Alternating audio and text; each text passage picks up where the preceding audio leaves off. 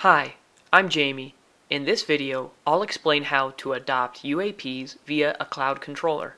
In a previous video, we set up the cloud controller using Amazon's Web Services. To manage a UniFi AP via the cloud, it's a simple two-step process, where first, we take a UniFi AP running version 2.0 or later.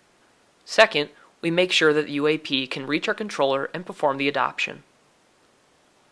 I'll connect directly to the UAP to begin configuration. By using the UniFi Discovery tool, we'll be able to point the UAP to talk to our cloud controller. Click Manage, then set the inform URL to the same public DNS we obtained in the previous video. Leave the port to 8080, leaving the /inform at the end. Hit Apply. You're now ready to place the UAP where it will inform the controller. Once the UAP is installed, we run the Discovery tool to make sure it's obtaining a valid IP address. By using the ping tool, you can verify connectivity between the site of the UAP and the controller domain.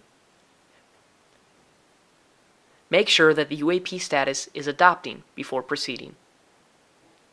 Now, we move to the cloud controller where we see that the UAP is already pending adoption. Click on the UAP and hit Adopt. It will begin adopting and may appear as disconnected. When this happens, simply return to the UAP and update the inform URL one last time. Back in the cloud controller, the UAP has been successfully adopted and is already beginning to provision. Thank you for watching this video.